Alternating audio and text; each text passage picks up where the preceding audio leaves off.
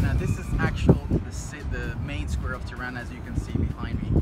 So not many people know much about Albania, and let alone Tirana. It's a very small country. It was isolated during 40 years. It was a communist country. Enver Hoxha was the dictator. And what's interesting, during the communist times, the government decided to build huge bunkers.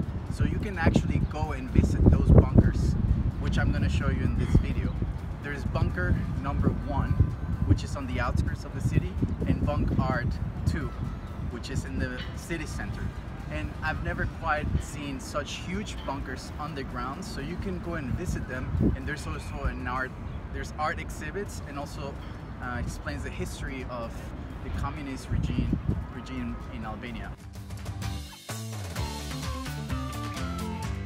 Bunkers, and literally it's in the middle of the mountains, and it's just a very small door, so it'll be interesting to see how deep it goes from here on.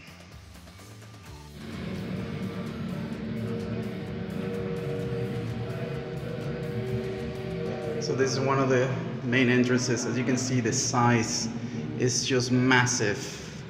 It's incredibly huge down here. It's crazy. I've never seen anything quite like this.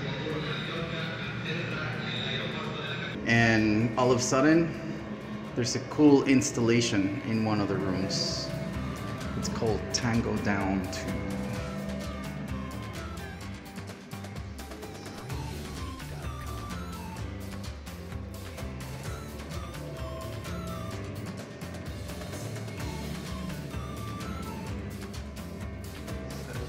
Art exhibit, room of filters, and as you can see, they put in lights and other interesting things here.